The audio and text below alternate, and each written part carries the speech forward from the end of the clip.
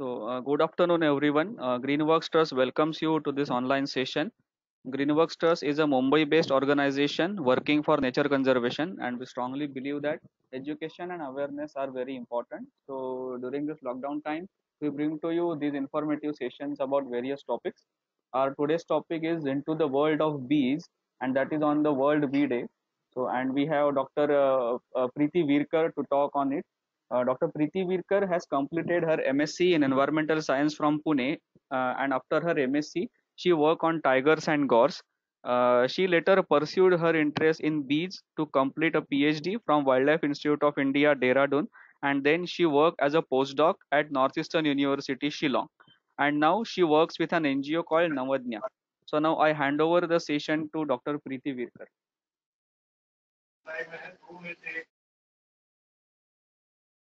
Thank you, Green Team. Yeah, Greenworks Team Trust. So, a very good afternoon, late afternoon to all of you. So, and welcome into the world of bees. So, today we are going to get a glimpse into what bees exactly are, because whenever we talk about bees, the first thing or the first picture which comes to our mind always is the honeybees with those hundreds and thousands of workers on inside those boxes, and they store a lot of honey, which is of utmost interest to us for economic and nutritional purposes. So let's begin without wasting much time, and let's look at what are these different bees that we have around the world, and what composition or what part of particular groups are there in the different parts of the globe. So the first thing to understand here is that bees have evolved from wasp-like ancestors, right? So most wasp and wasp-like ancestors were predatory in nature. They were carnivorous, or you can call them non-vegetarian in quite common language. And they would usually hunt and other insects, or maybe smaller sizes of living organisms. And when the bees evolved, 140 million years ago, they were different from their ancestors in the form that they were flower loving, and that's how the name of bees called as anthophila came. So anthos means flower, and phila is the love. So love for flowers. That is, they feed on these flowers. Now, through evolution, obviously over all these years, what happened is that bees evolved into these different families or groups, we can say, out of which large number of them are found all across the globe, except in Antarctica. Then there are some groups which are found only in Australia. There are some groups which are widespread except in Australia. Then there are certain groups which are present everywhere in the world, but absent in South America and Australia, right? Maybe this happened when the continental drift was happening, and then certain places were devoid of the bees. Certain places had particular plants, and that's how bees came. So all these things, we go through our presentation through this session, we will see what are these different groups. So you can see here there are 7 different families of bees. You have the Coletidae in yellow, Halictidae, Megachelidae, and the Apidae, all in yellow. So these are widespread across the globe. Then you have the Stenotritidae, which is found only and only on Australia, in Australia. Then we have the group Andronidae, which is a widespread group except in Australia. It's found everywhere in the world. However, this particular group has very few species of bees in every region. You can see it's just 15% of all the bees that we have around the world. Then we have the Melitidae group, which is absent from South America and Australia. And a lot of times biologists also do not consider this as a separate family. But some biologists do, some biologists do not consider it as a different group. Now, you'll be surprised to see that we have a family here that is second from bottom, Apidae, which is 29% of the bee population. That's the largest number of bees are found in this particular family. You might not know, so let me point it out here. All our honeybees come from this particular group. We'll deal with them a little later, right? Uh, and the total number of honeybees that we know are just 5. But other than honeybees, there are some bees who do not produce honey in large amounts, but then they carry out a very important function, which we'll come to soon in this session. So all these large number of bees, they come under the, they complete a total population of 19,000 plus different, 19,000 plus number of species around the world. Some estimates are that there may be more than 20,000 different bees around the world. Out of this, hardly 0.1 or 0.2% or maybe 1% of the bees form the honeybees, whom we know very well. So let's go ahead and see what these bees exactly look like.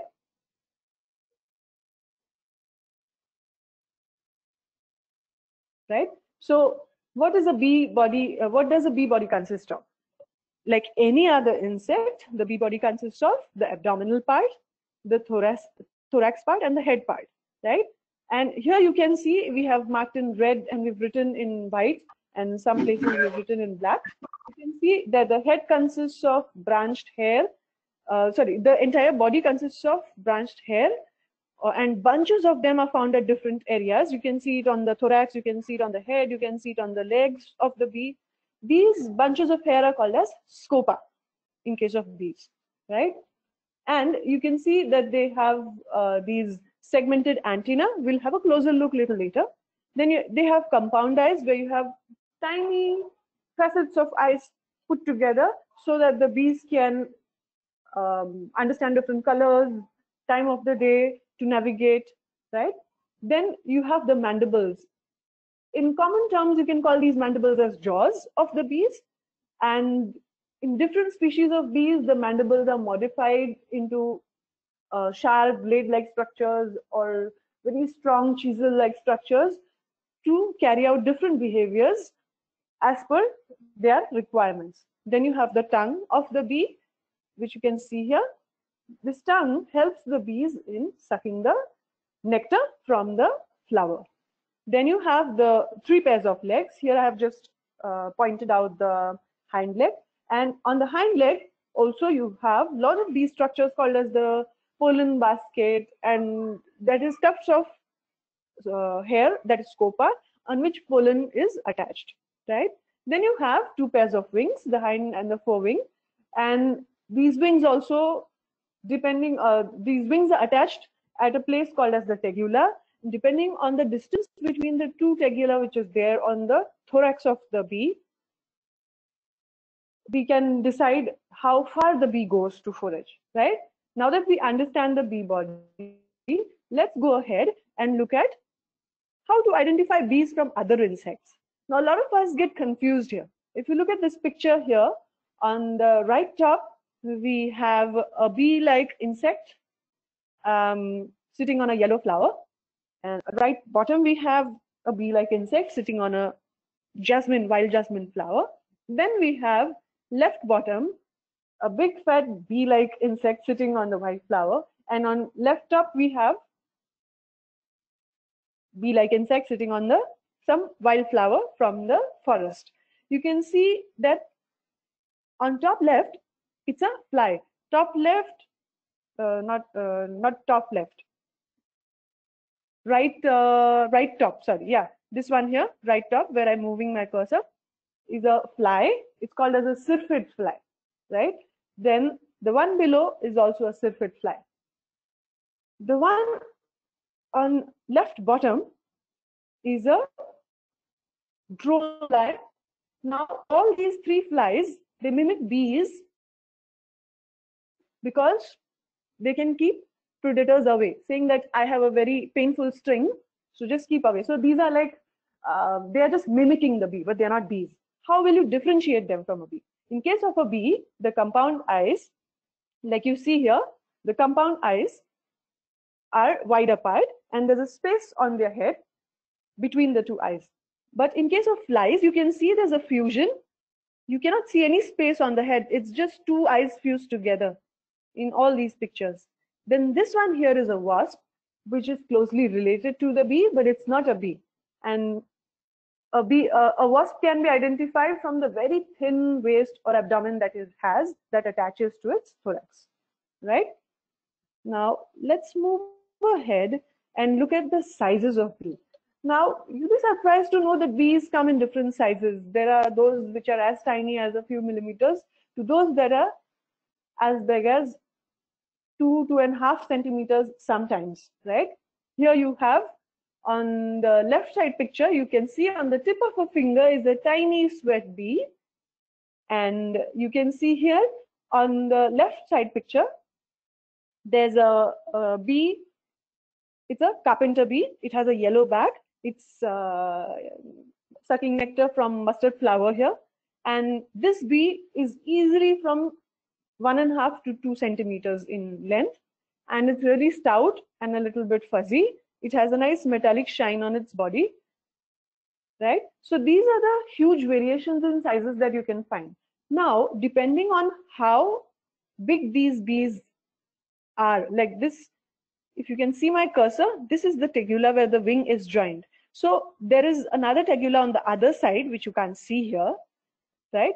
So usually if you measure the distance between these two tegula, the larger the distance, the further they go to find their food. So maybe they'll go 2 to 3 kilometers or more than that, right? In case of this tiny bee here sitting on the fingertip, the intertegular distance, which means the distance between the two tegula where the wings join, is small, and it will have very small ranges, maybe just 10 meters or 5 meters or 1 meter at the most, because they're really tiny bees, and the muscles which help them in flight are very small, and that's why their distance of traveling for food will be smaller.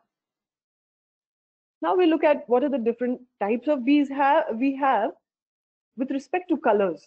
Usually when we talk of honeybees, all we understand, or if you ask even someone to draw a honeybee cartoon, they'll usually make a bee with a yellow and black band abdomen and a stinger coming out from the end of the abdomen.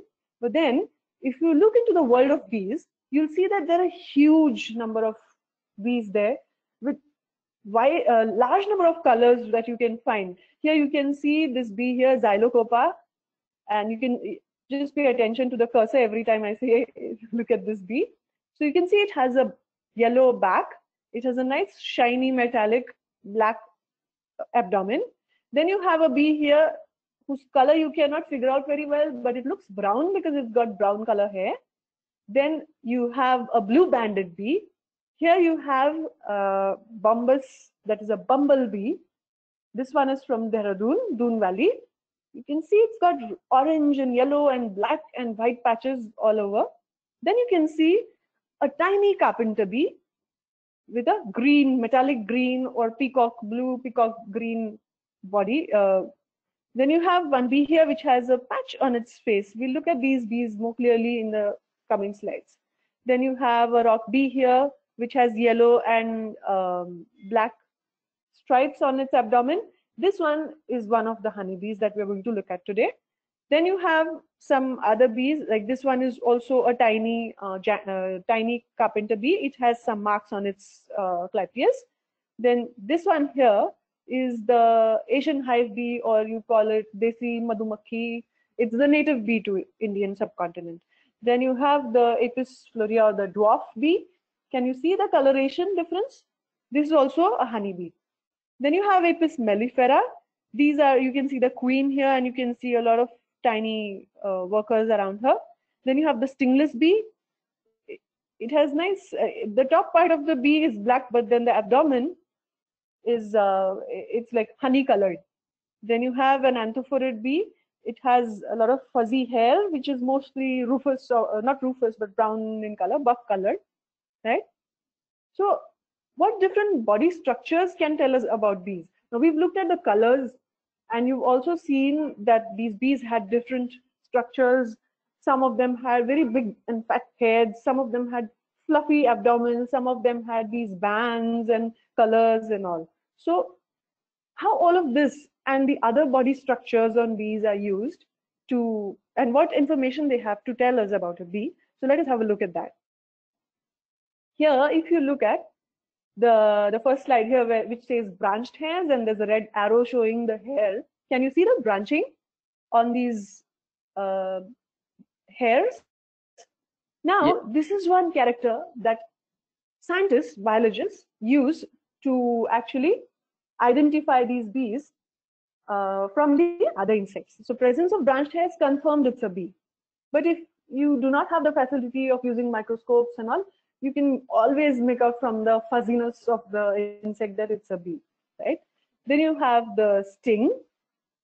This is the end of the abdomen, and you have the sting. Then you have antennal segments. So usually an antenna looks like a thread, but if you look closely, it has a lot of tiny segments.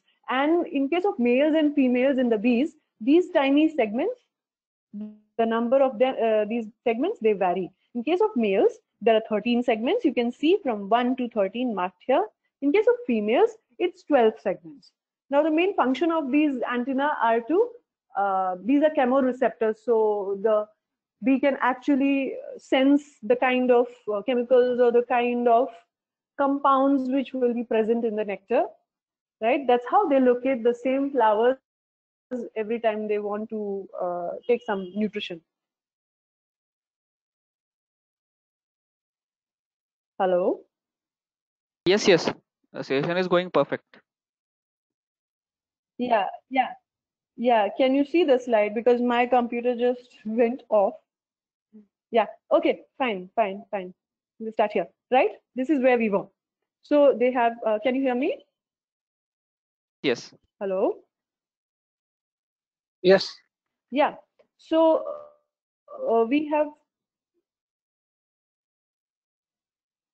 yes, so we have these antennal segments. In males, you have more antennal segments, and in females, you have less. Then you have the terga. Now, tergas are structures or segments, the abdominal segments on the dorsal side or on the top side of the bee, right?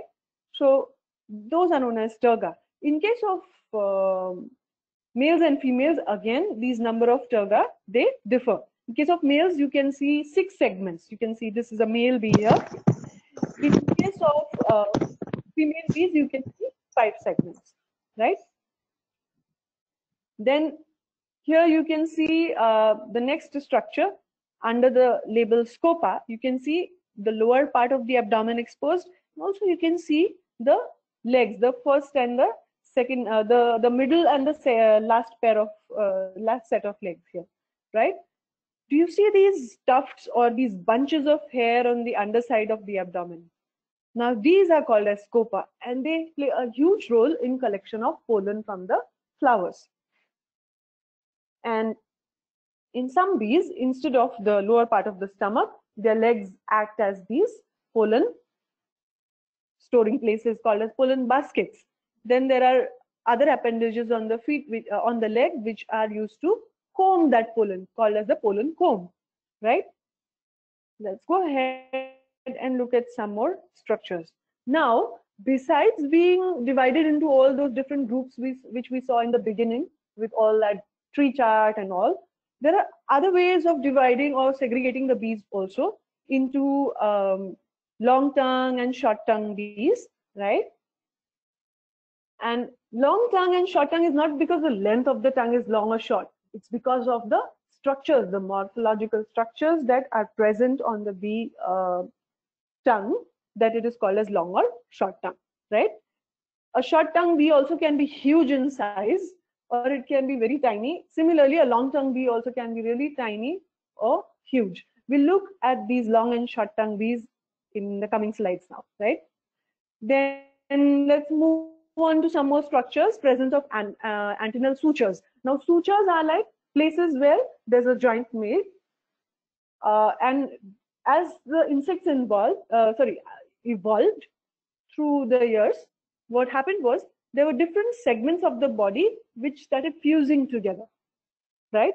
And but nature left its mark, although the different segments, they do not open apart like that as such, but you can see that, oh, these may be some segments which were earlier free and now they are fused. So you can see a mark here. You can see there's a single suture, you can see there's a double suture, and usually you can find these on different parts of the body. Here I'm showing you the antennal sutures, that is sutures below the antenna. Now, depending on these, how many sutures are present on the below the antenna, again, bees are divided into different groups. So all these characters which we saw till now help us to identify bees into different groups. There's one more strong identification character here which divides the one particular group of bees from rest of the other bees. That's the presence of facial fovea or depressions or depression like pits on the face of the bee. You can see here on the picture on the left, there's a dip inside next to the eyes, right? And that particular structure or similar structures are seen in all the bees in the particular family called as Andronidae. Andronidae, like I said earlier, are spread all across the globe except in Australia. They are found everywhere except in Australia. Then you can see the picture on the right. Here you see all that dip-like or that depression-like structure is missing, right? So this puts bees easily into different groups, families, or classes, or not classes, into different groups of bees. Then there are many more other structures. If you look at the bee thorax from the top, if you look at it from the side, the presence of suture or joints and different colorations or pits on the body of the bee, all of these different structures that you see on a thorax, on its side or on top of it, actually helps you distinguish bees again into different groups, right? Then comes the wing venation and number of cells. You can see here that this particular wing has like 3 submarginal cells. These tiny cells are called submarginal cells, right? And then this particular bee wing has like 2 submarginal cells. So such structures actually help us in identifying bees into different groups again, right? Now, once we know all these structures, we're like, okay, there are so many different species in the world. There are birds, there are lizards, there are mammals, there are humans, there are primates. There are so many different groups of organisms who can pollinate accidentally or as a mode of their nutrition, let's say, or maybe some behavior of their life. But then why are bees so important for us? Why not some other group of animals? Now, let me bring your attention to the fact that along with bees, there are some other groups of pollinators which solely carry out pollination because it's closely associated with their nutrition. And such pollinators are really efficient groups that help in the process, natural process of pollination, right? So what is pollination? Pollination is the process where pollen grains are moved from the female part of the flowers to the male part of the flowers, right? And for this, uh, the pollen needs to get attached to the bodies of the bees. So let us look ahead how bees make something difference here, some difference here. You see all these pictures here. You can see a pollen comb, right? Here you can see a pollen basket. Here you can see a bee who has hairs on its abdomen on which pollen is stuck. If you look at that bee, this is how the hairs will look. It's not the same species, but it's the same group. So all these structures of hair actually help in carrying all that pollen on their body, and then they move among the same flowers from one flower to another, bringing about cross-pollination. And also, a lot of bees are very specific. Like we know about honeybees, but these honeybees are generalist feeders, or they feed on large number of flowers that are found in nature or in the farms. And for them, if one of the plants is missing, they can forage on another plant. But then the vast majority, maybe there are like more than 18,000 species of bees, which have floral fidelity. Floral fidelity means they are specifically pollinating or eating pollen and nectar, collecting pollen and nectar for a particular group of plants, right? Then, because of that, there are certain plants like for example, orchid bees, which we'll see in the next slide, who specifically pollinate orchids. right?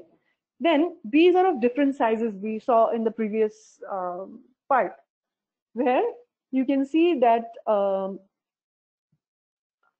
these bees of different sizes actually have different foraging ranges. That is, they can move anywhere from a few meters to a few kilometers for foraging pollen and nectar.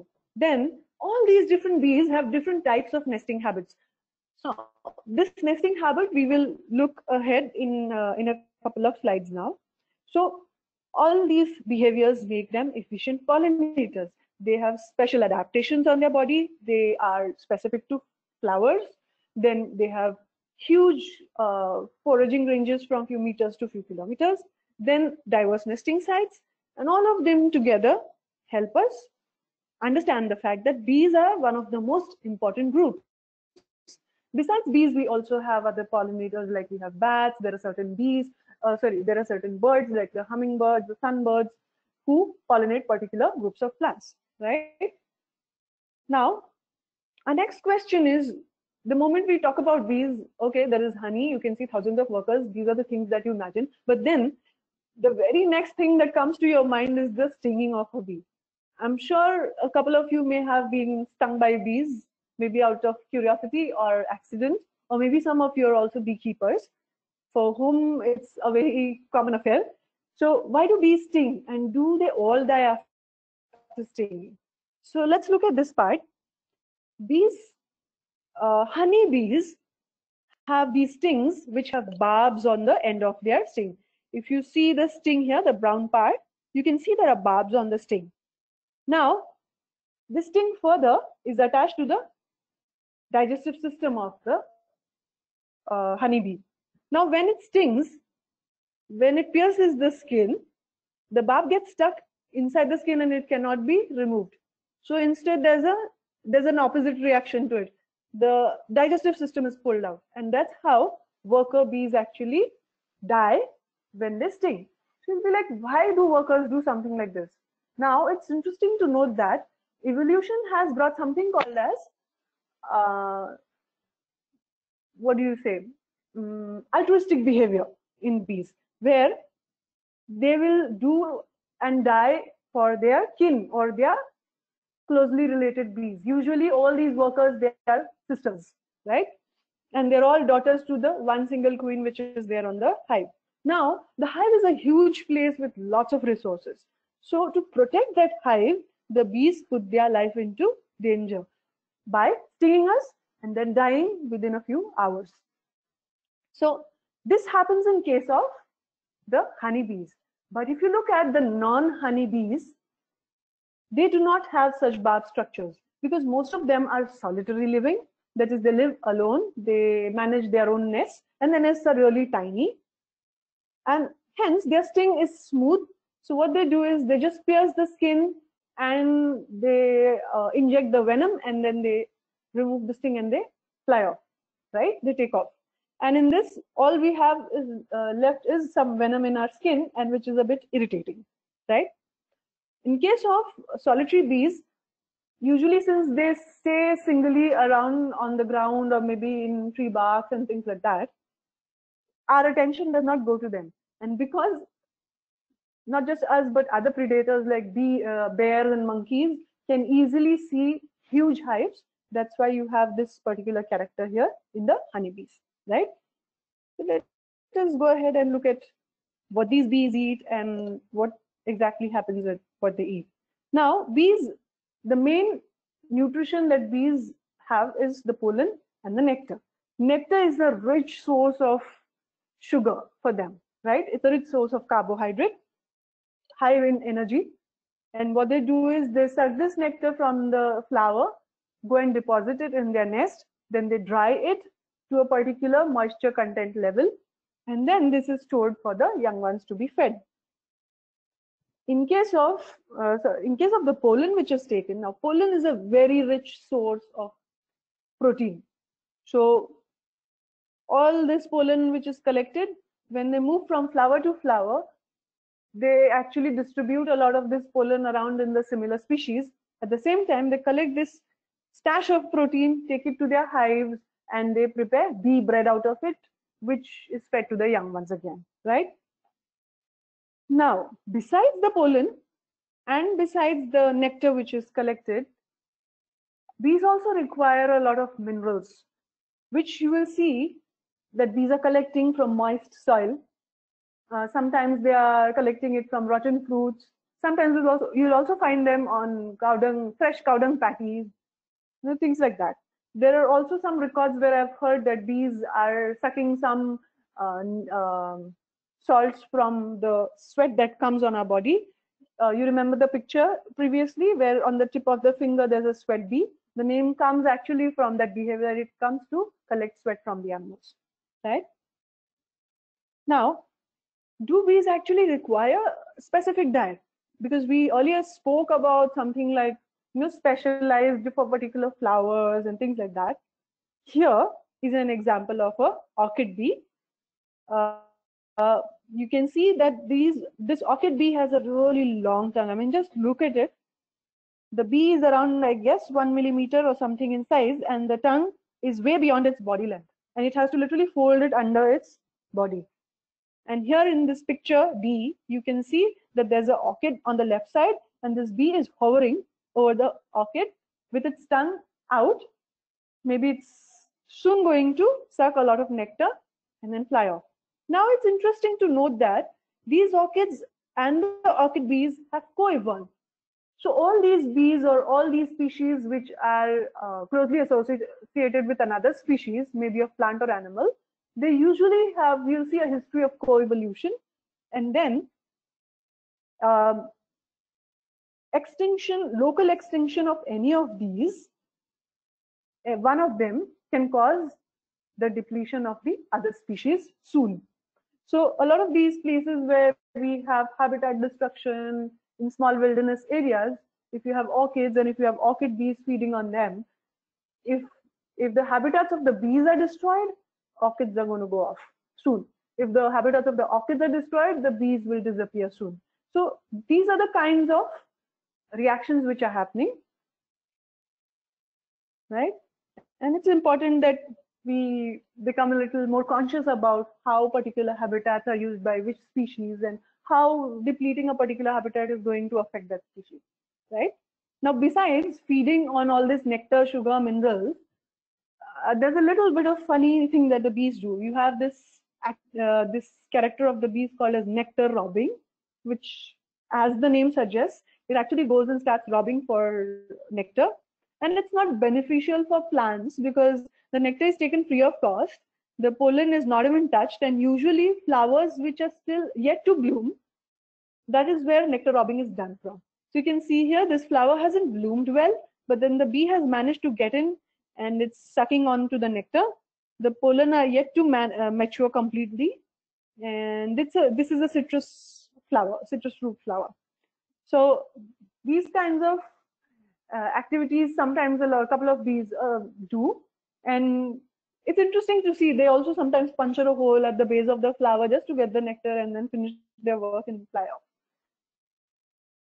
Now, we spoke of a lot of different body characters, different groups of bees and all.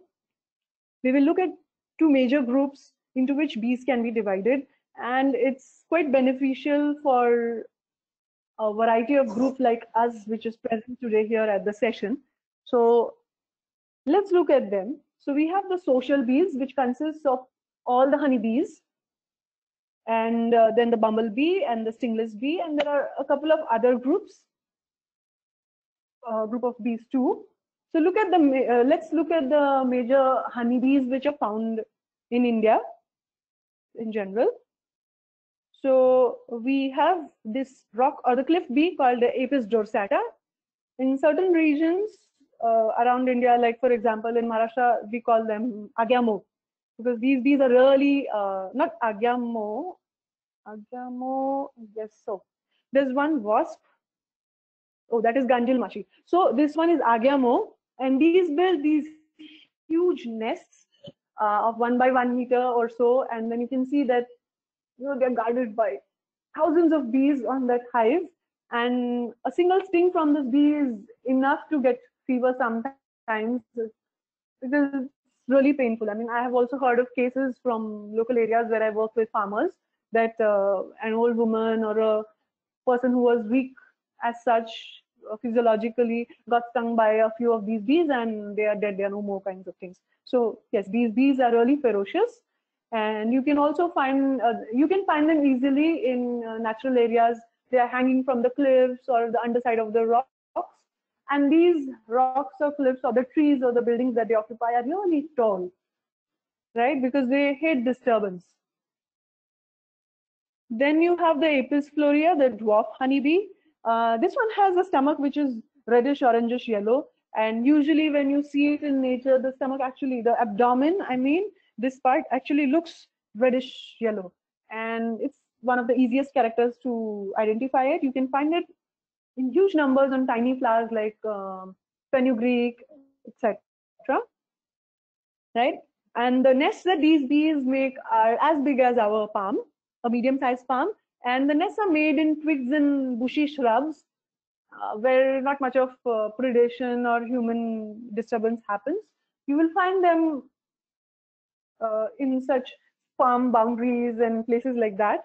The easiest place to find them is lantana bushes. Sometimes you can also find them in drumstick trees. So these are the common areas where you can find them. Then you have the Apis cerana indica, or Apis cerana, sometimes it's called the Asian hive bee. This one is uh, common to India. It's native to the Indian subcontinent, and yeah, it prepares these hives which consist of 7 to 8 combs, and that's why in regions like Maharashtra they've also called as sateri uh, mashi also sometimes, because they make 7 of those combs, 7 to 8. And yes, these are efficient pollinators since they are native variety. They do not contract too many diseases, exotic diseases either. And at the same time, they also like they have these groups of plants which they'll forage from, and they have this high tendency of absconding. So if you're trying to keep these bees at home, you have to make sure that they have some alternative when flowers aren't around. Otherwise, they have this easy tendency of just flying off with the entire colony and then coming back.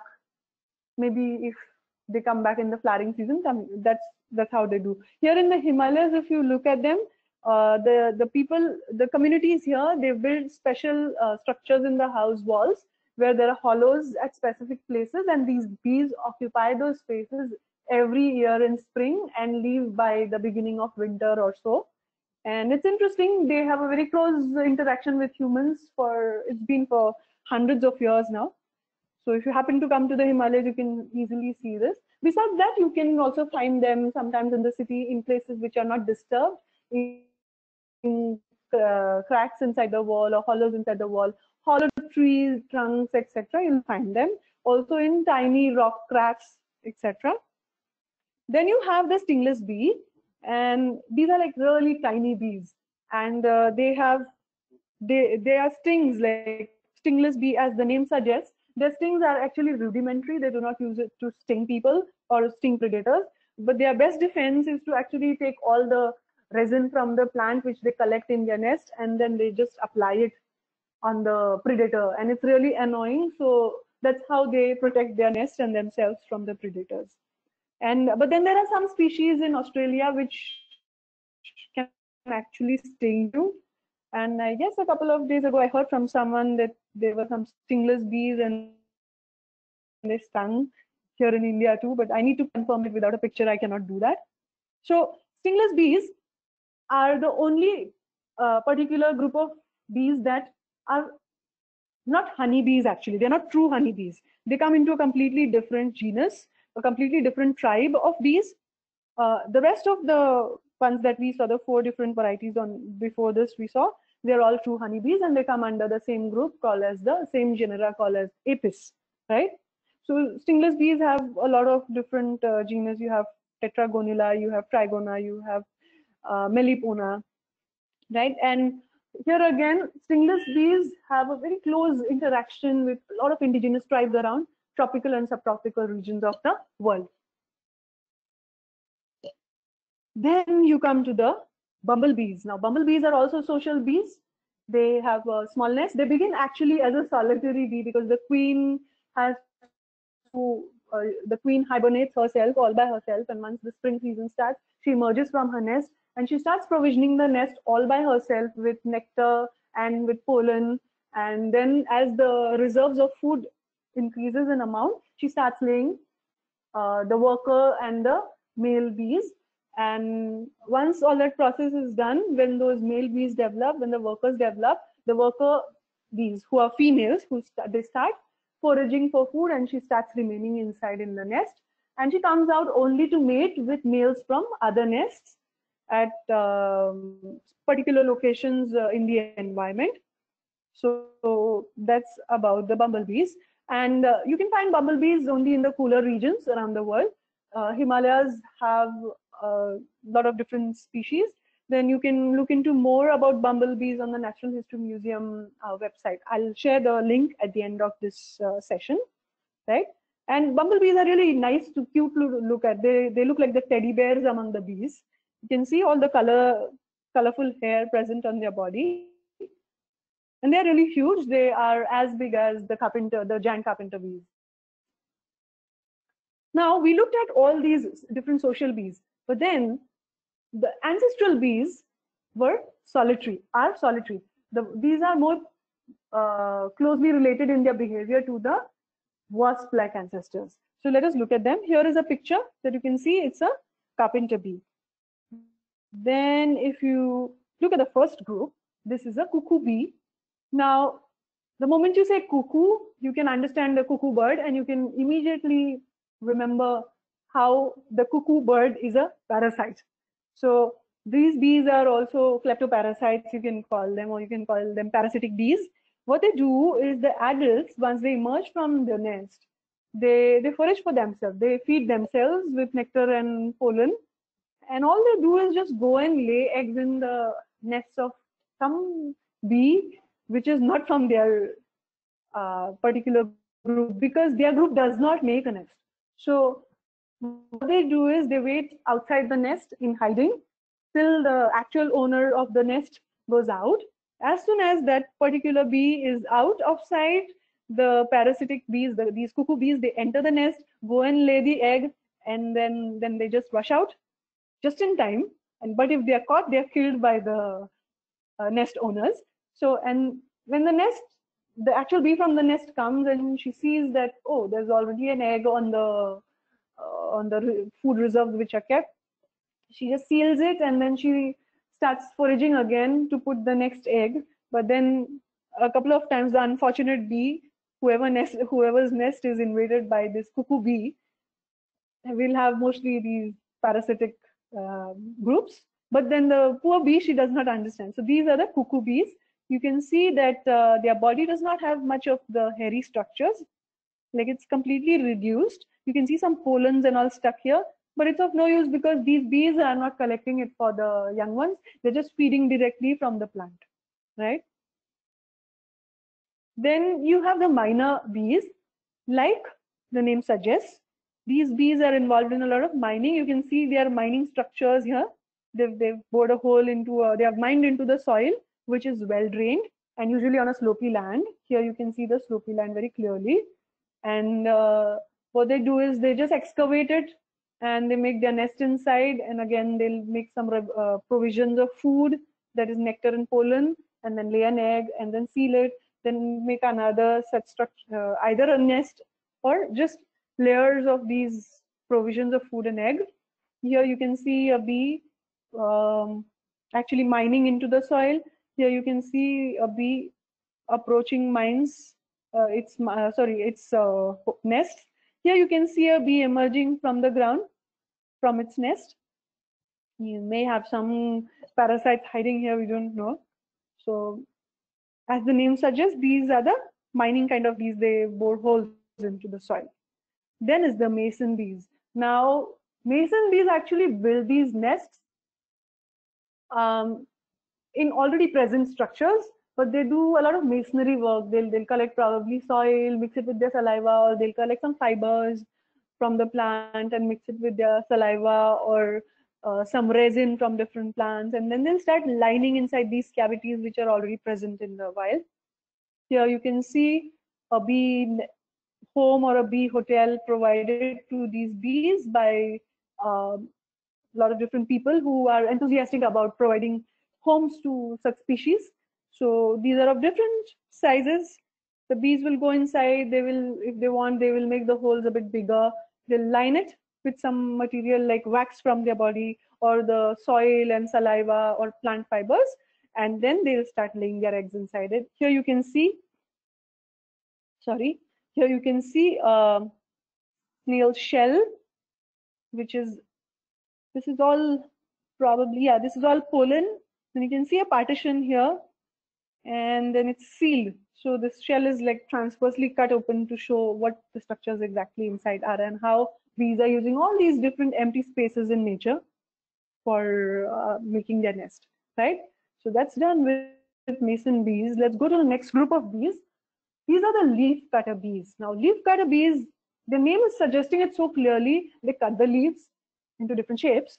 Usually it's ellipses, and you can see that they have these very sharp teeth-like structures or denticles on their mandibles, and these are used in cutting. You can see here in picture number 2, cutting the leaf into an ellipse or a circular piece. And then in the picture number 3, you can see that how they're putting these leaves inside the cavity.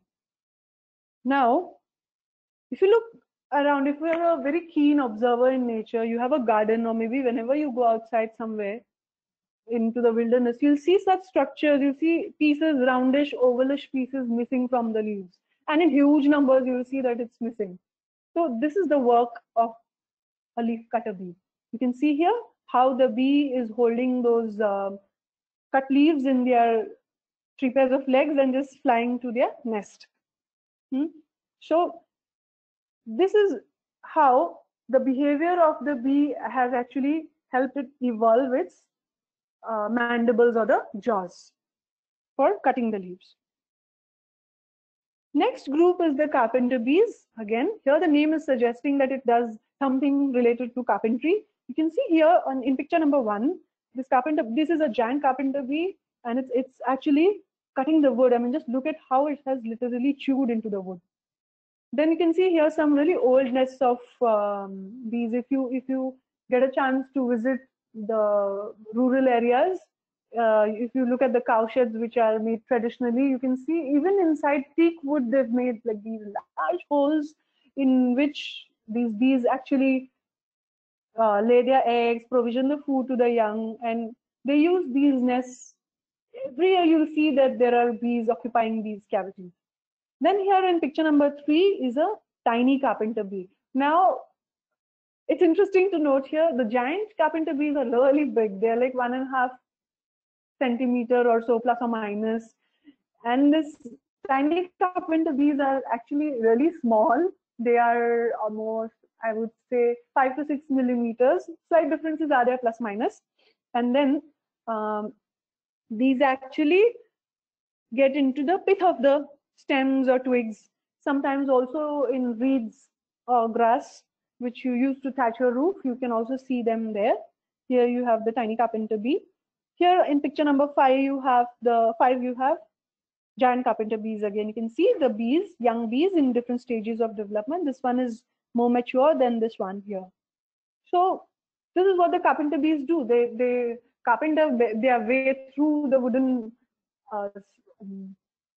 substrates, and then they have their nest ready there, and they will provision it with food. Here you can see very clearly. I guess these are not provisioning actually. These are young bees getting out of a stem which is cut by probably a biologist or someone to look at their nest. So they're like just getting out. This one is yet to mature. It still doesn't seem much active, right? Then these are the different bees, groups of bees that we saw. So if you can try to recollect quickly, you see that you have very few honeybees and you have many more other kinds of bees. But somehow our focus has always been honeybees. So one of our efforts here is to also appreciate all these other different kinds of bees. which probably form more than 18,000 different species across the globe. In India itself, we have more than 750 different species, and every few months or so, new species are added to the list. Since we are a tropical country and also we have these diverse habitats, there ought to be lots of bees. So I was working in Northeast a couple of months ago, and there every time people came up with some particular group, which probably I haven't read the name in the checklist, or haven't seen it earlier myself. So that's the huge diversity of bees that we have, and we need to maintain the habitat for such bees so they can keep continuously pollinating our different plants. Now let us look at some more characters of bees here. These particular behaviors are very specific to male bees. Let us look at them. So when male bees emerge, so they're the first ones to emerge usually among the solitary bees, or the bees that live alone, which we just saw in a couple of slides now. So the males emerge first because they have to go and they have to start guarding or sort of breaking regions with very good flower resources. That's how they can attract female bees, right? So while they guard these places, here is a male carpenter bee. While they guard these places, they're really aggressive. They are on and off at war with other males from the similar species to protect the floral resources to attract females. But then there are some groups of bees in which the males are aggressive with each other throughout the day, guarding the territory. But in the evening or during the time when the sun starts setting or it's still early in the morning, you can see these very bees, male bees that are fighting with each other, they clump together just to keep themselves warm. As soon as the sun is out, they're back to their jobs guarding their uh, regions for mating. So it's a very funny behavior that I find. This particular picture here of a male bee on radish plant is from Doon Valley. This picture here is from Andhra.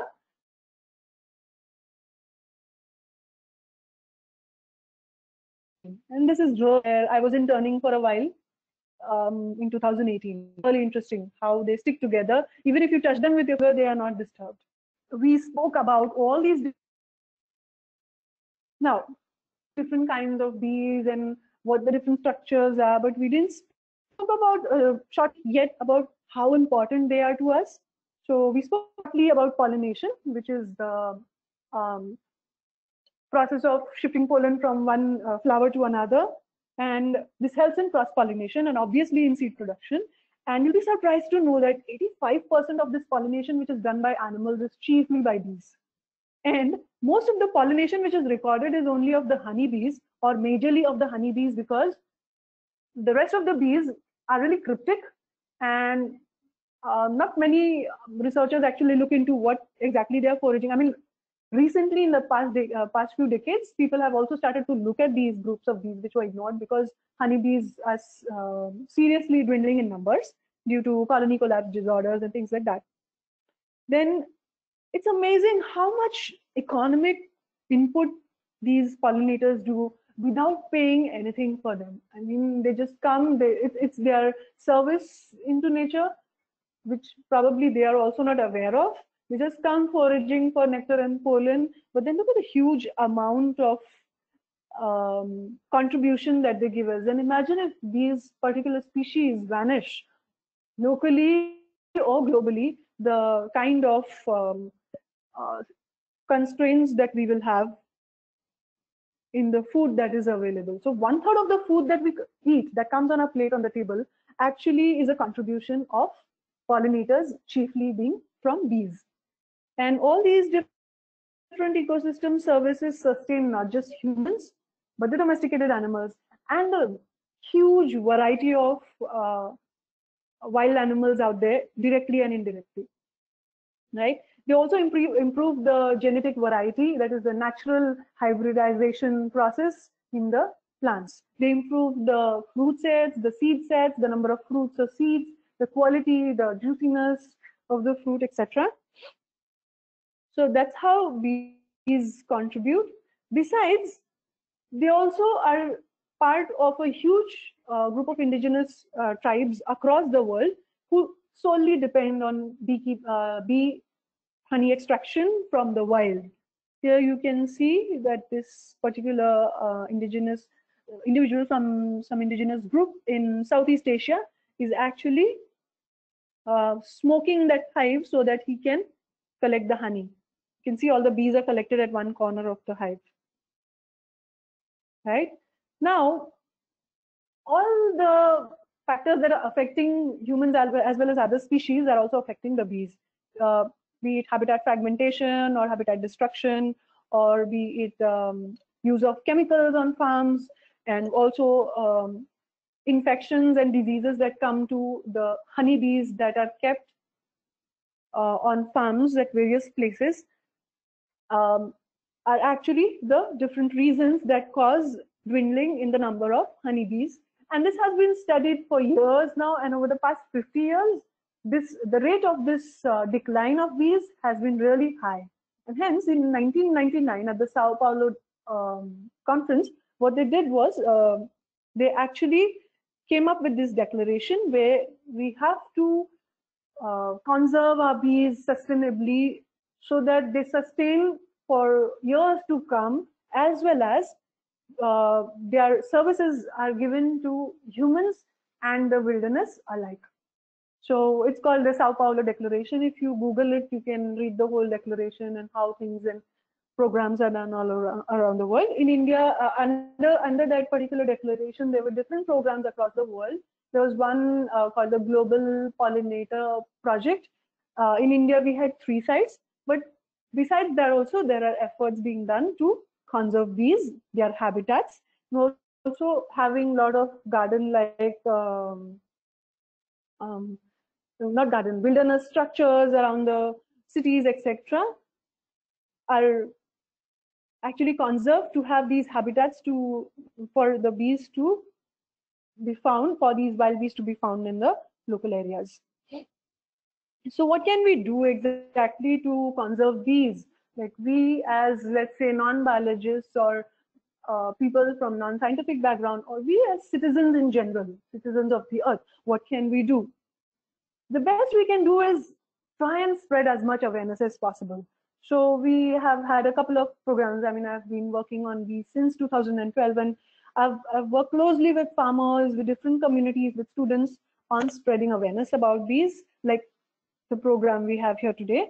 Then besides that, growing a lot of mixture of crops and also maintaining all these wilderness around farmlands, also maintaining wilderness in urban areas is really important to attract a lot of these um, honeybees as well as non-honeybees.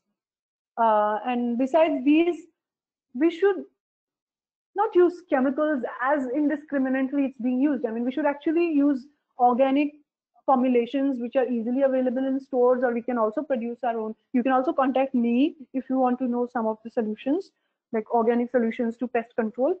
Or we can also maintain these habitats along with the bees, bee habitats, to attract a lot of these predatory insects who just go and catch all these pollinators and things, and who go and catch all these pests besides pollinators, and they help in maintaining the integrity, the biological integrity or the ecological integrity in nature. And you don't have to actually invest into those costly chemicals and then get poisoned yourself. So you have predatory insects, you have predatory birds, you should encourage those on your farm, right? Then having activities like this, setting up homes for bees. This one we did in Darjeeling, and we had huge response. A lot of locals joined us, a lot of students from different universities joined us, and we were able to produce these cost-effective homes with no inputs actually from any waste which is available around. So with this, we come to the end of the session today, and just a thought before we leave, that every species on earth has to be respected. They all have their roles. It does not matter they're big or they're small, but they all have their specific roles. And the moment we lose out on a particular species or a particular group of species, locally or globally, we are calling a lot of trouble for ourselves. And here it's on a funny note here, when one of the insects, the dung beetles, is telling the other one, imagine the world would be drowned in shit if we wouldn't do our work on time. So it's really, it's funny at the same time. It's something that makes us think a lot. So if you're interested to know more about these, there are a couple of these websites that you can check. I will share all of this information with the organizers so that they can share it in turn with you on the groups, right? So you have the um, Rufford projects. You can see my page for free pamphlets and information. You can take the reports, you can download, you can spread it with, I mean, among groups and people and everyone. Then there's something called as the discoverlife.org, on which you'll find the list of species of bees around the world with pictures of most of them. Then you have the bee wars. Here you can look at the different groups of bees, and more information is found on different groups, and again how many different species or what are the different kinds you find in different areas. Then you have the Natural History Museum website, where you can find a huge information on bumblebees and the color patterns for identifying bees across the world. You can actually take pictures of these, you can send me, or you can actually check out here on the Natural History Museum for bumblebees. Rest of the bees you can share with me if you wish on my Gmail ID, which is here. Besides, if you want to volunteer or track or discuss bees, you can feel free to write me, and we will probably put up a chat session together or something like that. And yeah, we can track bees in your region, even remotely at this moment, right? So with this, I end the session here, and I would like to thank Greenworks Trust first foremost, because they've been really generous in letting me give all this time, and I hope I'm not over the specified time yet. Hope so. And please take a moment to look at their work. And I would urge all of you, if you are able to kindly donate to Greenworks Trust, because they're doing amazing work of getting information and awareness about the environment to the huge number of people who do not have time to actually look at these things. They are interested, but then their life is so busy that these people are trying, the Greenbox Trust is trying to get science across or get information across and to make people sensitive. Then there are these other organizations whom I've worked with, whom I've studied with, and who've supported me a lot. And thank you so much for being here. And I think the team can take over and we can take over the questions. Yes, thank you very much, Preeti madam, for this lovely session. Now I request participant, if they have any doubt, please write them in the chat box. We have option of chat box. There are already a few of questions there. Preeti madam, can I read it for you, or you are checking it? I am checking it, But but there are then it few would be nice if you can questions. read so I can Yeah, answer yeah, I one by will. one. Yeah, I will read it for you. No problem. So we'll take the first question.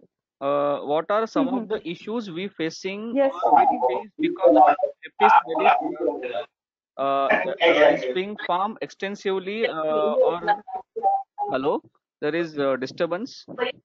I request Uh, everyone to please mute the mic. yeah. Yeah, I've done that. Sorry. So I'll take the question again. What are some of the issues we facing or will face because of apis mellifera is being farmed extensively in our commercial bee farming? Hmm. So yes, I am one of those persons who actually usually advocate for, always advocate for the native species. Now the trouble is not with Apis mellifera as such, if you see, when it comes to its native range, right? But then in other ranges where it's introduced, there's a huge competition with the native bees, not just native honeybees, but also native other groups of non-honeybees, and there's competition over food, there's competition probably over space. So we have to be sensitive about it. Besides, Apis mellifera, since it's from a particular region, it is susceptible to certain kinds of diseases, and it will not fare really well in your local region. So try and find out if you have some native species of honeybees in your area. So the major issue will be with disease, spreading of these diseases. There's one thing called as the Varroa mite infestation. There are those mites, you saw in my slide also, that those mites were stuck to the young bee bodies. They draw all the nutrition, and the bee develops uh, not very strong body structures, or they are deformed, and it's difficult for them to navigate back to their nest. And it's one of the major reasons of colony collapse disorder across the world. So I would always advise that people go for native bees. So in India, we have the Asian hive bee, or the Apis cerana indica. It's a small box, easily one can handle. Even a small child, like maybe 10 to 15, from 10 years to further up, a very old person also can easily handle it, and their stinging is not that painful as compared to the mellifera. And yes, they have their own mechanism of being resistant to the local diseases, right? Next question. I hope I answered the question, so we can go to the next question. Yes. So, is there information on these Yeah. non-generalist bees which are dwindling because diversity is lost? What can be planted for these special bees? That's such a nice question, and it's nice to see that a diverse group asks such a question. So all these non-generalist bees, also called as the solitary bees, or sometimes different groups are there. These bees can be attracted by encouraging a lot of wild flowering plants around their area. If you look at the local library, if they have a flora of the local area, you can easily find the different types of plants found that in that area naturally. You can let those plants grow, and you can also reduce a lot of this lawn management that you do at home. Try instead to have more of those native plants that grow, which we actually eradicate, calling them weeds with weedicides, also in farms as well as gardens. So these kind of plants, maybe the daisy type, or maybe tubular types of flowers, different shapes of flowers will attract different pollinators. So that should be in mind. Different colors, different shapes, and they have to be native. The moment you put something exotic, it's just for show usually, and it just makes a garden look wow, but it doesn't offer much to the local pollinators that you have. So it's nice to encourage these wildflowers. And believe me, wildflowers look much more beautiful than the exotic varieties that we put into our gardens, right? You can get in touch with me on Gmail. I'll give you a list of local plants from areas that I've worked in. Okay. Then one question: what Hmm. is the function of facial fovea? So there is no direct function of a facial phobia. It's one of the identifications into a different group of bees. There's no special function. So some of the functions have just become rudimentary. Maybe there were a lot of punctures around which fused together as the bees evolved to become a depression, right? But for taxonomists, for biologists, from a taxonomic point of view, from classification of the systematics point of view, it's an important character on the bee. Okay. Uh, then Mm-hmm. why does Australia have so much importance in the grouping or distribution of bees? A, and then is Brahmar or Bhunga, what we call in Marathi, is a bumblebee? If yes, as you said, they are found in colder climates. How are they found in Maharashtra? Okay. Right. So the first question was about too many questions. Can you tell me the Yeah, first I'll question repeat. again? I'll repeat.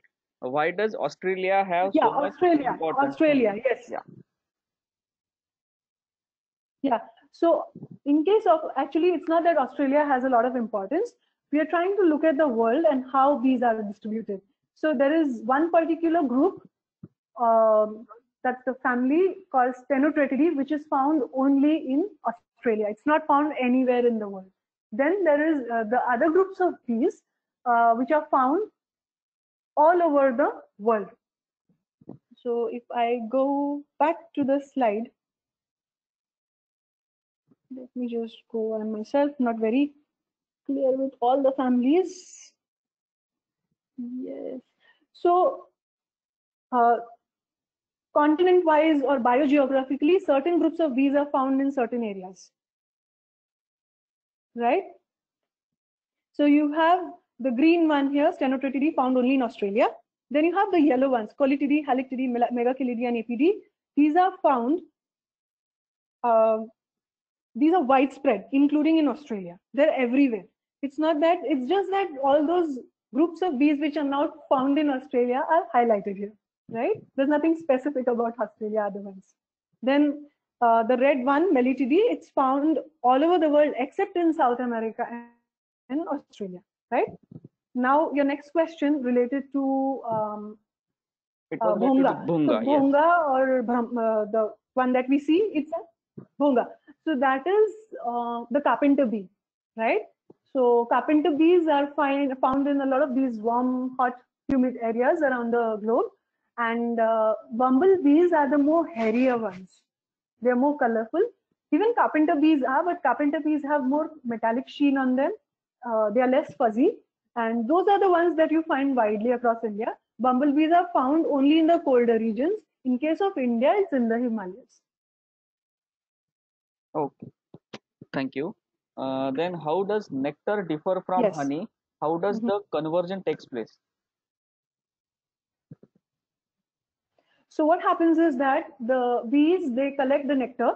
It has a lot of different sugars or sugar compounds, and it's high in water content. So what the bees do, they take this nectar and then they put it in their nest, and then they dehydrate it like by fanning. In case of honeybees, it's a really well-studied process where the forager bees or the bees that go and get the food, they put the nectar into the cells, and the water is dried with fanning of the wings continuously, and then an optimum amount of moisture is left, which avoids any fungal growth or any bacterium or any pathogens to grow in that honey. That's how honey is prepared. Okay. Then what is the status of bees in India and what are the major research gaps Mhm. here?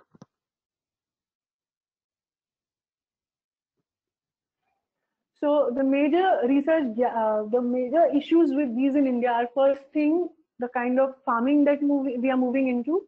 So since the Green Revolution happened, we've actually left a lot of our traditional knowledge on farming and using traditional methods of pest control or weed control or things like that in the farms. We've adopted more mechanized, more chemical-based farming, which is a real bad sign. But then, fortunately, a lot of people are becoming aware now, and they're trying to get back to traditional farming methods. But then, it's still a very slow process. And besides that, yes, we are going with a huge rush towards development, which is cutting down a lot of these native wilderness areas and habitats for bees and other pollinators, and many different species actually, not just pollinators. So that's the next major thing. Um, Changes in the climate, yes. The moment that weather changes, the flowering patterns change, and this has been observed very well in colder regions around the world. In India, not many studies yet done, but around the world, they've found in these cooler regions that bumblebees, when they emerge, the flowers have already emerged in dried out, or the flowers emerge late and the bumblebees emerge early. There's a mismatch. So that's one of the reasons, and probably we'll see certain patterns in India, but then there's a huge research gap here. Besides that, yes, since this is a group of insects, the kind of funds which are allotted for research work or the policies which are made usually focus on a lot of charismatic species, and that's where we need to put a lot of focus on. Again, our agricultural universities or agricultural departments, they do more research on honeybees than they do on these non-honeybees, and it's a sad side that we actually overlook non-honeybees completely. And yes, the biggest threat ever to any region around the globe would be the lack of taxonomists. In India itself, we do not have very authentic groups of taxonomists that deal with bees. We do have certain people and they're doing amazing work, but then bees is such a huge group. Imagine 19,000 plus species that people focus on a particular group, not even a family. They go deep into tribe level and sometimes even finer levels. So it's difficult to have, and all of these people are scattered. we need to bring them together, and that's one of my efforts where we can actually get taxonomies together. Myself, I'm not well versed in taxonomy. I can only look at the families and maybe major groups. But when it comes to taxonomic work, a lot of my species from the PhD work is still here in the insect box, not identified. So we need to have authentic taxonomists too. So all these are the different impediments in research, as well as other reasons for decline in bees. The status of bees, we have some 750 plus species. The numbers keep increasing every time, as I said earlier. So you can look at the discoverlife.org, where under the label IN, you will see all the different species that are found in India. But then most of these records are really old. They are probably 50 years plus old records. So we need to have more latest research. Yeah. Okay, I'll take the next question. Before that, I request you one thing. Many people are asking you to go to the slide where you have mentioned your email ID so that they can just put it, take it down. Oh, yes. Yeah. Yes. I am going there. Mhm. Yeah. You can ask me the next question, Yeah. Kiran. One participant has asked, I once saw some hundreds of bees dead just near the beehive. That was near agriculture field where they quite Mhm. often spray chemicals. Do bees die naturally, or Mhm. could it be linked with the chemical used in the field?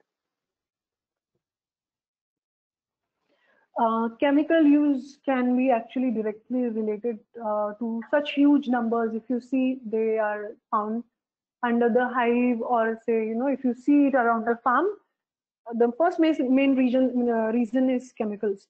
The second cause could be, but not always, that those huge numbers could also be males, but then they are not thrown out of the nest all year around. It happens only when the resources become less. It's around early winter or the beginning of winter, when the hive tries and gets rid of all those dependent bees, usually the male bees, and you see huge numbers fallen now. But then, other than this, if you're seeing these bees in huge numbers, it's 100% the chemicals which are being used.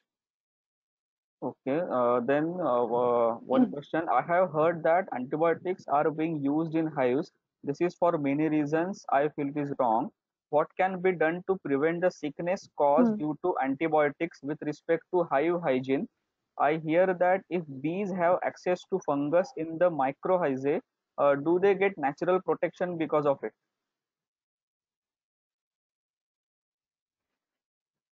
Um, well, I can answer the first part of it. I haven't read much about the fungus part which you asked. So yes, a lot of beekeepers use these antibiotics and all with respect to the hive hygiene. But then, if you actually maintain the specified, what do you say, amount of space between the hives or the frames which are inside. Also, you check them regularly and then see to it if there is any water or any other source of moisture that is there. If you can check that, you should also have a rich diet of different floral nectars available around, so that bees are feeding on all these nutrients and these minerals and proteins and uh, carbohydrates, which keep them strong enough. Like, a lot of protection will happen internally because of their healthy physiologies. But at the same time, there are other things that people use. They also rub tobacco or sometimes fumigate with tobacco smoke and things like that. But yes, usually, and also having native species makes a huge difference. A lot of native species can recuperate from any disease which happens um, from change in their diet or from time to time with season and all. What was the last question? Can I hear it again? Because I can search it up, and if you can give me the detail of the participant, I can email it to them. Yeah, I'll read again. I hear that if bees have access to Fungal hyphae. fungus, Yeah, the last question. yeah. So if the bees have Huh. access to fungus microhyzae, do they get natural protection because of it? Mhm. Okay, I'll check this out and I'll get back to you. Okay. Right? Okay. So I'll take the next Uh, question. Yeah. Sporopollenin Mhm. is major constituent of Yeah. pollen and is hard to break by enzymes. How do bees digest such complex organic material to gain protein? Mhm. So I'm sure they have evolved certain enzymes in their digestive systems which can actually break down these proteins. But I haven't worked on the physiology as such yet. So I cannot actually give a very good answer to it. But I'm sure that they have evolved certain enzymes that can break these proteins. Okay.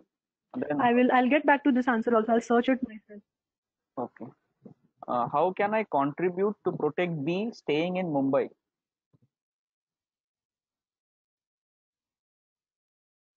Right, that's really kind of you to ask that question. It's a nice question.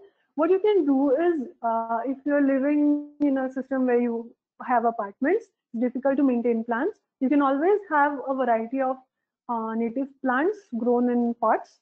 Or if you have a kitchen garden, try and grow the native vegetables and all found, at least in 100-meter radius in your area.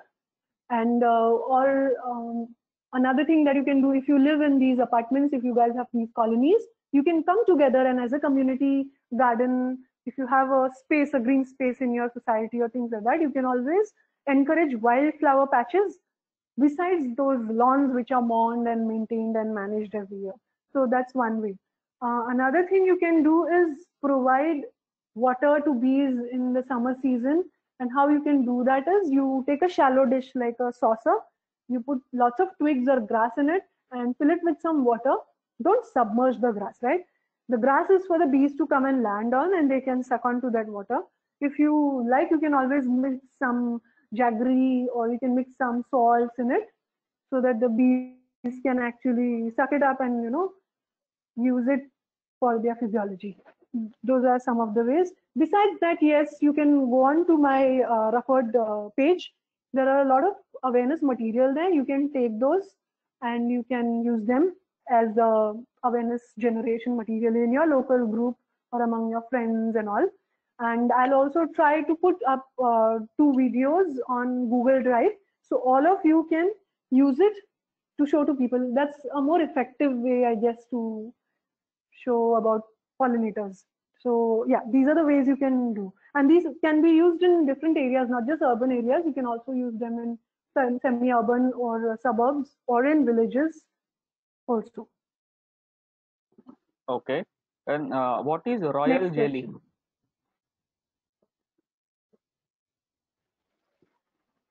So royal jelly is a particular type of protein which is secreted by these workers and it is fed to the it's a high in sulfur based compound actually, and it is fed to these young ones. So usually for the first few days, it's fed to everyone, including the young queen or the young to be queen.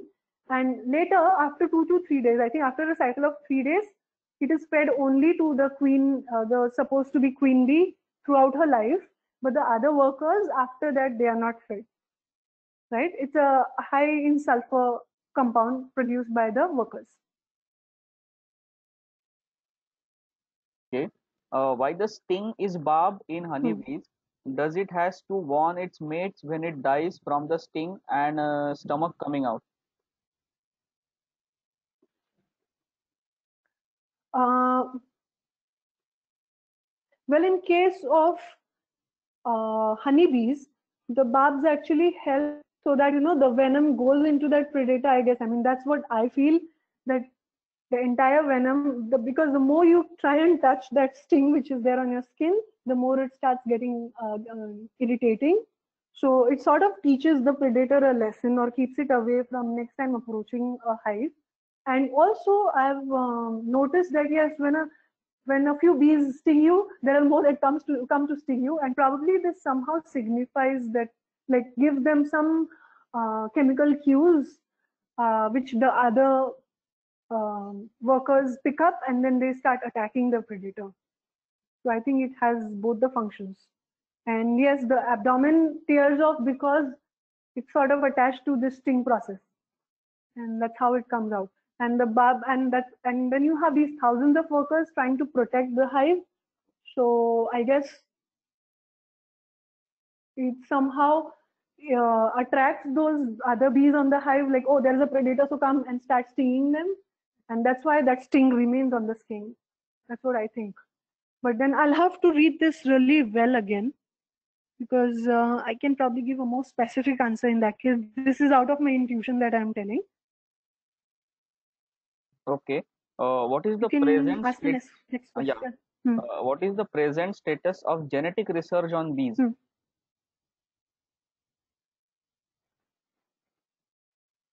Uh, well, I do not know much because I do not work in that area of genetics, or I don't work on molecular biology mostly. But then huge amount of work is done on all these honeybees. Also, there is this new trend which has come up in a couple of decades now, I mean, couple of years now, on barcoding species, but without proper taxonomic, morphological based taxonomic information. Barcoding these species doesn't make any sense, because first you need to know what species it is. Otherwise, you will be left only with those molecular codes which do not help much. So yeah, as far as barcoding is concerned, that's what I know, but I haven't dealt with molecular work directly. If anyone is interested, they should go ahead and get in touch with all these labs which work at molecular level. Maybe we'll get more insights. Okay. Then, are there any feeding adaptation Mm-hmm. bees with respect to destruction of natural feeding sources by human acts? Feeding adaptations in bees. So bees have actually evolved to have these adaptations to forage from flowers. Like they have these tufts of hair around different parts of their body, which help in collecting or in combing the pollen together and things like that. Besides, but then something like these adaptations to foraging hasn't been studied very clearly. But yes, you can see actually a lot of bees change their nest sites from time to time. Like there's one example from my field wherein we had this Apis dorsata, or the rock bee that we know commonly. They had made these hives under huge trees in one of the parks in Doon Valley. There's a place called Lachiwala, and there are two, three trees which had huge number of, I think at least 50 to 60 such hives used to be there when I began my study. By the time I entered the second and the third year of my PhD, only 4 or 5 hives were left.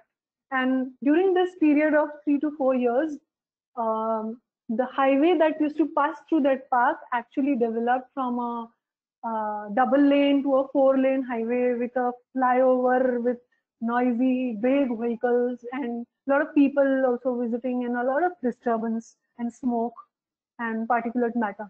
So I guess those bees either just shifted to some other interior place inside the forest or the park, and that's one of the adaptations that they have. But otherwise, when it comes to temporal or time-based adaptation, it's difficult because bees use the daytime, the sun, to understand their forage and to understand where their nest is. So all these things they cannot change. Like let's say that if in the daytime farmers are spraying chemicals, that the bees are foraging at night, that doesn't happen. Foraging at night happens only a couple of species or a couple of groups, like some of the carpenter bees and all. It's difficult for them to actually have some adaptations of that sort because they use light as the main source to go and forage. Okay. Then someone has asked, Next. ma'am, I have Hmm. observed some 20 or 30 honeybees attracted to light bulb and were found on the bulb hanging around. What is this behavior of the bees called? Are they once thrown out of the hive? Uh, See, they're not thrown out of the hive usually. Um, it's mostly because they're attracted to light, right? So you have a bulb burning there, and then those bees are attracted to it because it's sort of a light pollution. That's not the time that the sun is actually there. But then somehow I guess they perceive that, oh, that's the sun, and that's what they're attracted to. They're not flying towards the sun, but the sun is somehow showing them the forage. But then at night, it's difficult anyways, considering their kind of vision. It's difficult to trace flowers, and flowers mostly do not bloom unless they're night blooming flowers. They do not bloom at that time. So I guess they just get attracted to the light and they are there. And they are ought to die if they remain there a long time because all that heat is going to dehydrate them. Okay. Next. Then why do people prefer to keep European bees over Indian ones? So the major reason is the amount of honey which the European bees, like the Western honeybee, I'd rather say the Apis mellifera. So they give a huge amount of honey. I mean, you can actually add on to the number of boxes on the hive and then extract huge amounts of honey that can get a lot of revenue. It's these bees remain for longer in the hive as long as you maintain the any type of disturbance from occurring, or you and also you maintain the hygiene and things like that. You provide enough of food alternatively and all.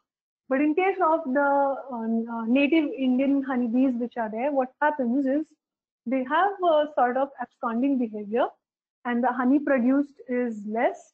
You can also see comparatively the Apis mellifera boxes are really big compared to the Apis cerana or the Indian hivebees. And obviously, you can't add too many boxes called as the super chambers. You can't add too many. They anyways have a capacity of only 7 combs. And imagine if you start adding, they are not going to use those spaces. I mean, you can try, but unless there is enough resources, and they also need work power, right? So they don't have those many worker bees. It's a smaller hive or a smaller colony compared to mellifera. Mellifera can go for thousands of bees throughout each of those chambers and they can store a lot of food. So that difference is there. And that's why mellifera, keeping the European or the Western or the Italian bees, all those different names that they use for mellifera, keeping those is more preferred by farmers as compared to the Apicirana or the Indian hivebees or the native honeybees. And usually people in the ethnic communities around the globe are very good at dealing with native varieties. It is these huge beekeeping, I would say, companies or huge beekeeping firms which prefer mellifera because it adds on to a huge economic input. But then it also occurs like have chances of giving a lot of like destruction or loss through destruction of the hives if hygiene isn't maintained, if there are too many aberrations while transporting these boxes around. Also, they have a lot of diseases which spread quickly, unlike the native varieties who can recuperate slowly if the diseases are native. Next. Yeah. How is the local or indigenous bee population in Northeast India? Is it declining?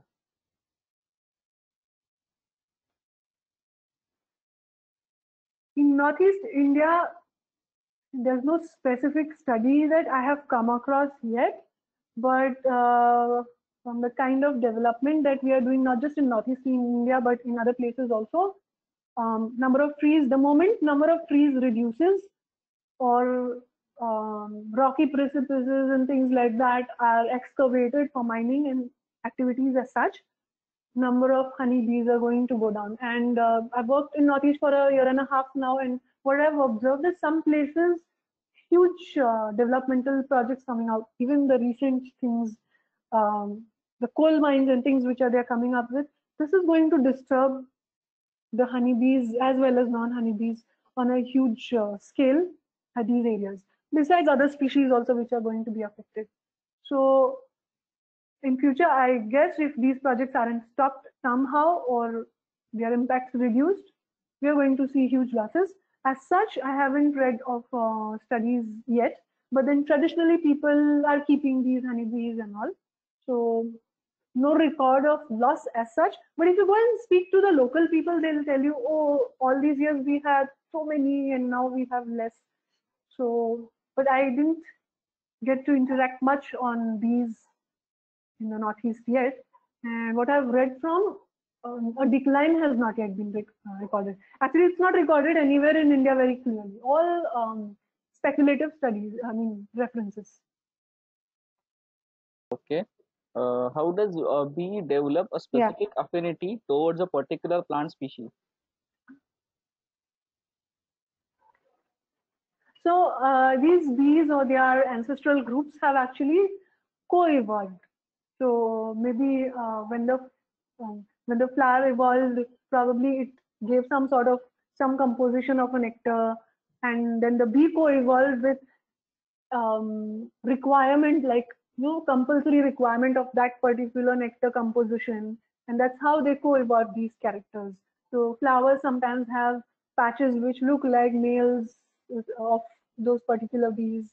Then there are some other flowers, the other bees which actually you know um, they have certain growth requirements which are sufficed only by particular compounds found in the nectar or in the pollen, usually the pollen. So this is how they've co-evolved with each other, and that's how certain bees forage on specific species or specific groups of plants. And yeah, so vice versa, the flowers also require specific groups of bees to handle them, because the also the reproduction or the emergence of particular pollinators in a particular season affects this, or the emergence of the flowers affect what kinds of pollinators will pollinate it. So it's similar in bees and a lot of different pollinators.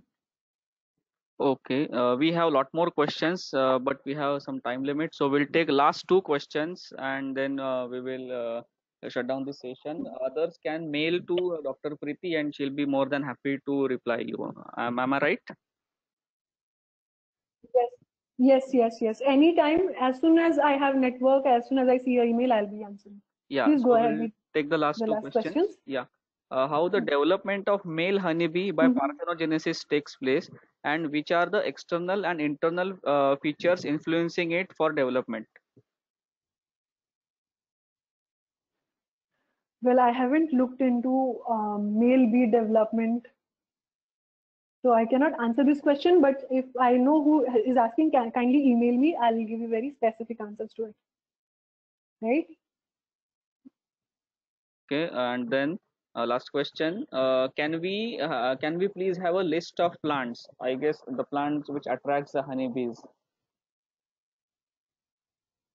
Yes, I will email it to the team, and the team can just forward it to everyone. Okay, so thank you very much, Dr. Preeti, for sharing this valuable information about the bees on World Bee Day. I thank you on behalf of Greenworks Trust for this lovely session. I hope everyone must have enjoyed this session as well. We wish to bring more such informative sessions for you with various topics. So I request everyone to make donation to our organization to support our nature education and awareness initiative. No amount is small for us, so kindly help us.